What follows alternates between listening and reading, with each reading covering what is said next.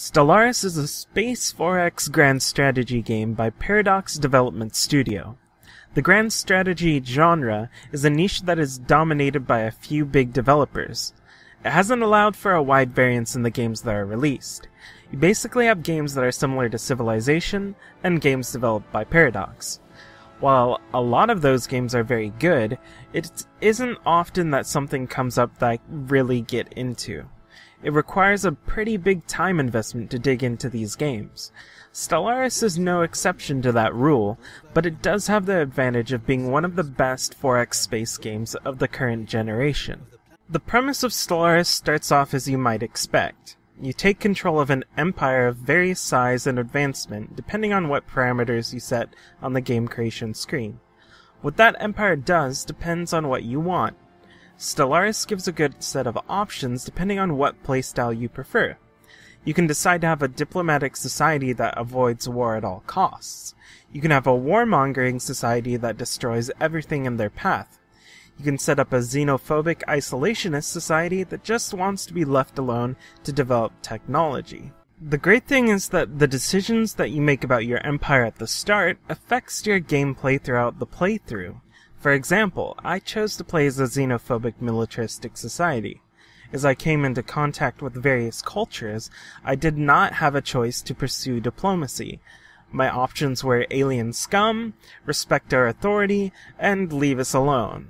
That sets you up for some good amounts of immersion and allows you to get more into the role of leading your empire. Stellaris does a good job of giving you the tools to create a story. One of my favorite recent grand strategy games is Crusader Kings 2, and what I liked about it is the ability to create a story for my family.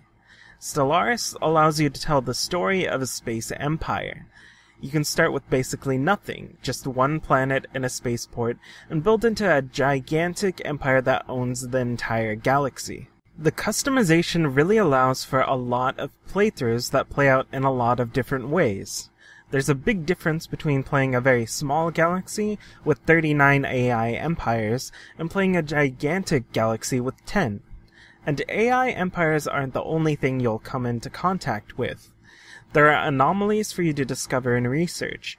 There are objectives that will pop up as you play that give you more incentive to explore the galaxy. If you're the kind of person who loves the exploration part of playing grand strategy, then this is the game that will give it to you. Exploration isn't just a fun thing that you can do, it also gives you a lot of benefits. Finding some anomalies can provide large bursts to your research and other benefits. Discovering alien species is interesting, and there aren't only large empires that you can find. You can also find alien species at varying points in their development and set up observation posts for benefits. Stellaris does a good job at making the galaxy actually seem expansive. There are lots of Space 4X games that I couldn't get into because it felt like I was limited to traveling only in a small area and in straight lines. In Stellaris, there are multiple different ways to travel which you can choose from at the start of the game. One of the few complaints that I have about the game is something that is pretty common in this type of game, and I'm honestly not sure how it could be better. Combat is a bit lacking when it comes to tactics and strategy.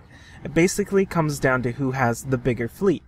It's actually one of the better combat systems in a Paradox game, but there still isn't a lot to it, which is a shame.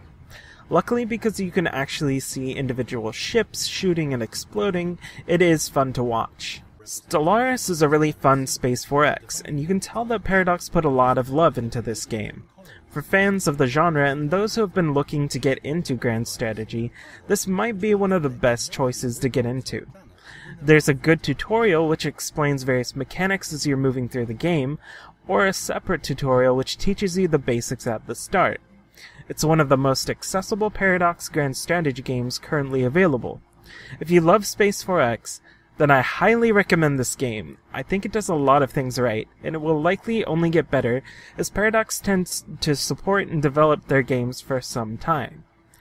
This has been my review of Stellaris, and I'm Melchiorus from Game Clouds. Have a good night, friends.